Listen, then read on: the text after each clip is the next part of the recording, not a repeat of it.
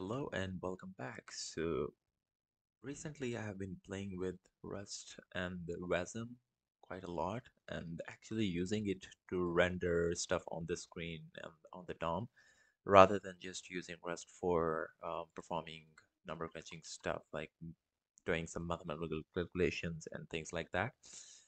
So I recently used U to do some stuff of to render things on the screen, actually using it as a front-end framework and use Rust to write front-end code, which is pretty exciting. U is one of the frameworks. There are a lot more now available, but U is one of the very first ones for the Rust that actually came out. So here I have built a simple snake game just to get myself familiar with Hue and how it works. And it's pretty amazing, and it's quite close to how React works. I mean, at least as long as the component structure and things like that goes. So it's basically so there is this component that you see. This is one of the component.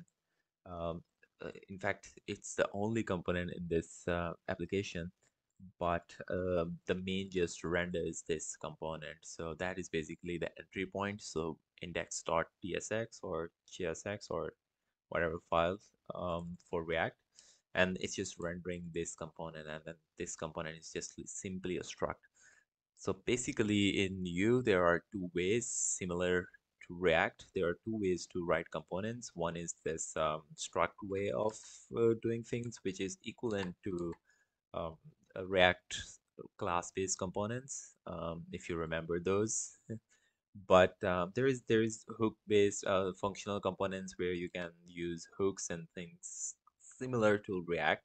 I have not given it a try, but to me this looked more natural as I used writing structs and implementations in Rust. So that's why I went with the class-based component equivalent in Rust, which are just structs. So basically, how it works. Yeah, before that, let me run this application. So trunk serve. So basically, I'm using trunk to serve this application locally. So what it will do is just serve this index.html file. I already have the CSS file attached. So it basically takes care of all of the styling and things like that. Um, so we have our server running locally. Okay, so we have our app running here.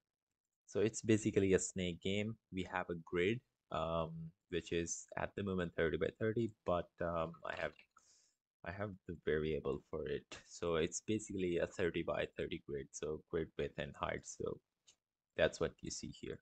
To start the game, you simply, oh, okay, you simply press the space bar and the game just starts. So you just have to hunt for the food. So a classic snake game, but the performance and all of the things related to rendering, it's all done in the Rust, and everything is pretty simple. And I really enjoyed creating this. So let's just go through the code. So basically, in the beginning, I'm just defining some variables for all of my game. So basically, grid height and boundary thickness. So boundary is basically this black line. So if this snake ever gets in contact with this line, the game is over. So that is basically one width box here, which is in black, if you can see right here. And then it counts your score as well. So I have that. So basically, this function is like the primary function here, but we'll get back to it later. So all these functions or this class-based component stores is a struct, and this struct has x and y position of the head. So head is basically So this is basically, at the moment, we are just rendering the head, which is basically this light green color. So this is basically the head of the snake. And then we have the current direction, which direction is going is just an enum up, down, left, right. And then we have score, pause, and the basic stuff. So body segments, this is another struct.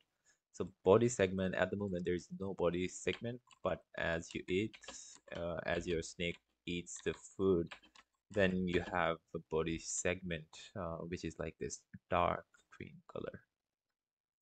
So that's what's stored in the state. That's all basically. And then you have to implement the component for your struct.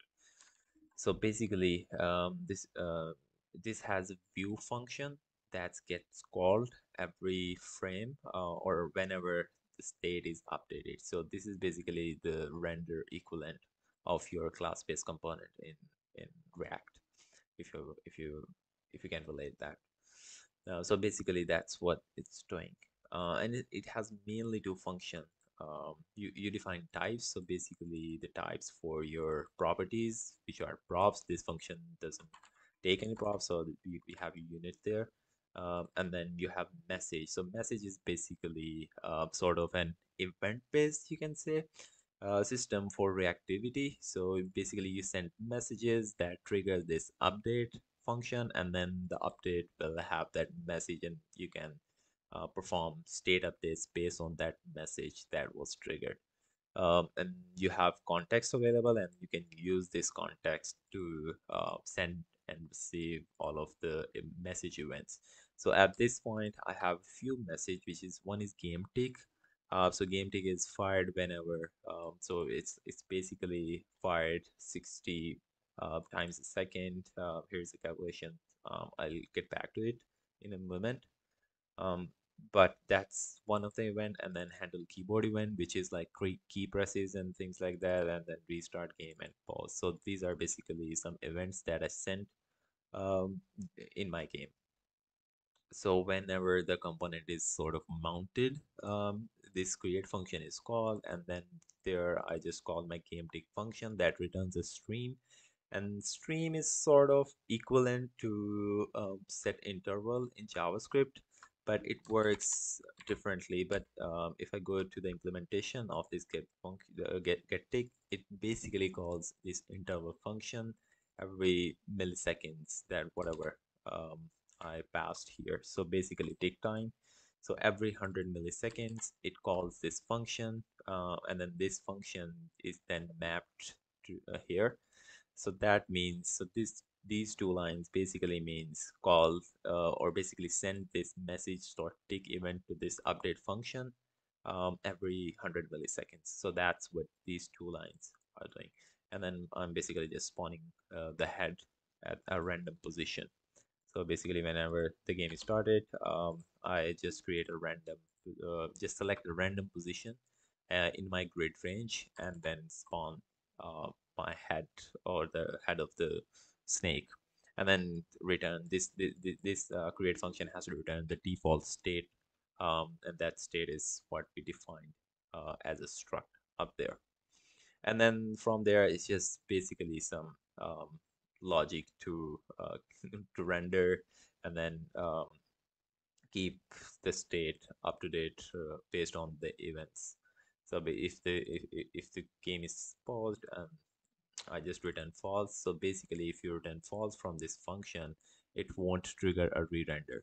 So returning false, so basically here I'm returning true. That means whenever I'm done updating all of this state, um, I just return true from this function, and this will trigger a re-render, and the UI will be in sync with the with the state, whatever it is. So that's basically what it means. And the rendering basically is similar to React, but there is obviously the Rust flavor to it. So since it's being used um, for rendering here, so you have this HTML macro that you can use to return JSX like syntax, which is basically similar to JSX. I could not easily find a simple way built into the U to handle key presses, so I just use the trick to do this tab index is equal to 0, and then mount and then handle the key down presses on this div. But the problem with this is I just have to first focus this div. So if I'm pressing right now, I'm pressing the space bar, it's not starting, but I have to somewhere click in this div and then press, and then the game starts. So basically, this box you see, so that's the downside, but you can use window dot add event listeners equivalent here, but I think you need some external dependencies for that. But I just kept everything simple here. So handle key down just sends the sends the messages, like I said. So a key down message will get here, keyboard event, and then the handle key down if it's arrow key, up key, the down key, whatever, and then I just update the direction, and then since returning true here, it will sync the state um, with the UI. So that is basically it. So you have to apply different styles. We have this classes macro. I'm just using it to differentiate between the body and the head of the snake. Right here, the food, which is red, and the grid structure. Just using a for loop um, for all of the rendering of the grid. It's pretty basic, and then some conditional rendering. If the game is over, I show the game over overlay. So that is basically that simple. You just have two functions in a component. One is the create function that is called whenever the component is created, and then there is an update function that you can trigger yourself whenever you need. So basically, I'm just triggering this function with this message and then passing in the event. That gets here, and then I get the event, which is already populated. So this is a keyboard event. It knows it because I have defined the message here, the message type there.